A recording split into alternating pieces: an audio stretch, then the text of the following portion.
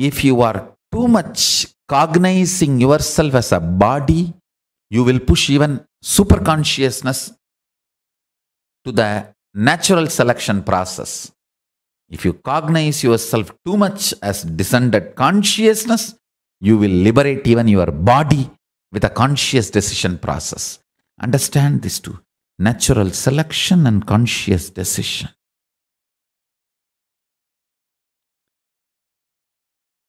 See every day in your life how your life is flowing. Is it more natural selection based or conscious decision based? In reality, you are consciousness and body together. Even after liberation, as long as your body is functioning, you are together.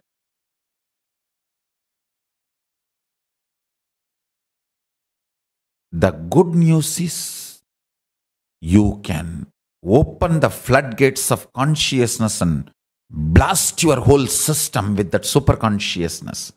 Then even your body will start acting in the level of conscious decision instead of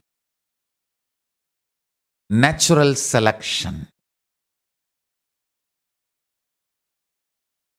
This natural selection and mutation is one of the main reason why I strongly recommend you stop eating meat immediately.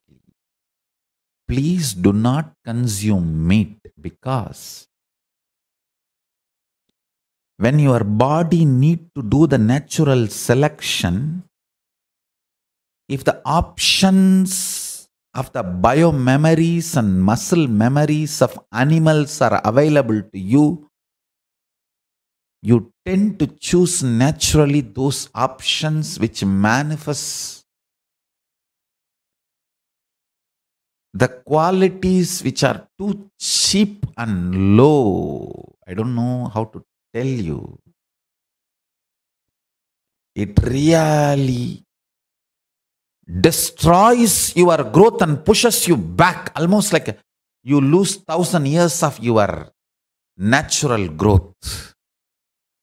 You are stuck into the janana, marana, janmas, samsara, janana, marana, chakra, birth and death. Your liberation is delayed, postponed, pushed. You downgrade your existence through meat eating. Please understand. I am not saying don't eat meat because I am a Hindu religious leader. I am saying don't eat meat because it stops your conscious evolution. It stops you getting liberation, manifesting the state, space, powers, and being of Paramashiva.